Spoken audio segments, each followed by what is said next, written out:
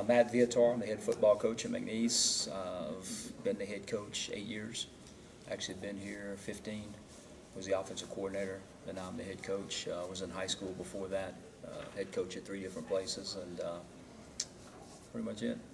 Well, we appreciate Diontae being recognized, and an all-purpose definitely fit what he did for us. If you go back and look through the years, and had just a phenomenal year this year as both a returner and a wide receiver.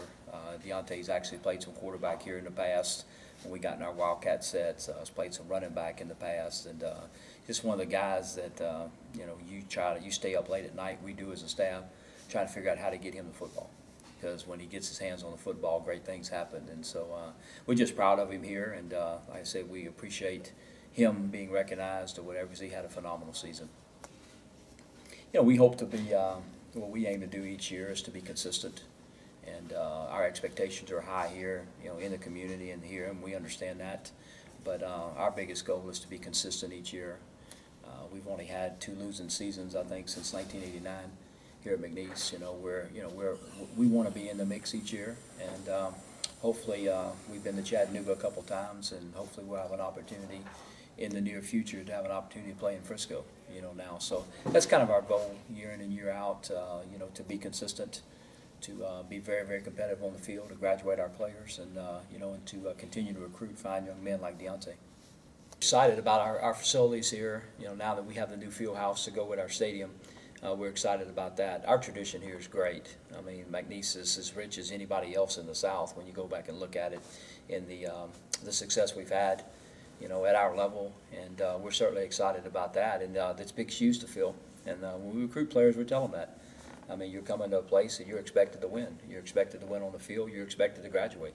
And so we appreciate, I do, the expectations. I tell the players all the time, nobody rises to low expectations.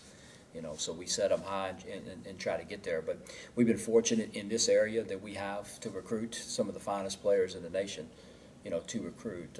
Our base is from New Orleans to Houston, in the state of Louisiana when you look at it. And, I question all the time, why don't we go outside the region? Because I tell people, everybody in the nation comes to our region, so why are we going to go to theirs?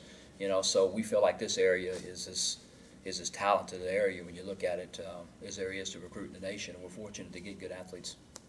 I was just, he and I have always had this discussion, and told him to stay who he is. He's a fantastic young man. I mean, he's a joy to be around. He's got a smile on his face every day, and and that'll translate to any level, anywhere. And secondly, just be who he is, and continue to try to improve his skill set. And if he does that, he's going to have a great opportunity to move on and play, because he's a hard worker. He's a great athlete. And I think once he gets into a camp somewhere, it's hard not to like him. Number one, his talent. Number two, his personality, his work ethic. It's contagious. He's a great kid. And, they graduated here in business in 3.5 years and did everything the way it's supposed to be done. And he'll make it whatever he decides to do. Matt Viator, I'm the head football coach at McNeese State. We're very excited about 2014. We're having a great spring, and we're going to have a really good football team, we think, and we're looking forward to it. Looking forward to opening it up in Lincoln, Nebraska on September 6th.